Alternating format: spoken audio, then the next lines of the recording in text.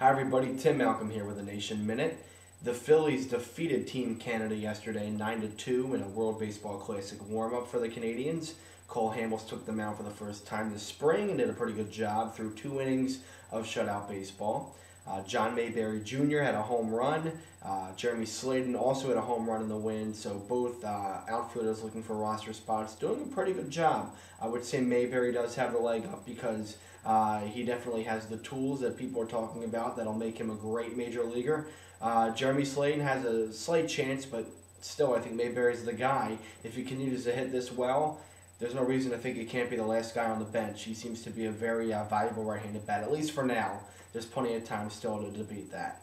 The Phillies will play Team USA today. Kyle Kendrick goes on the mound for the Phils, and will look to continue from his last start against the Rays, which was, a good start.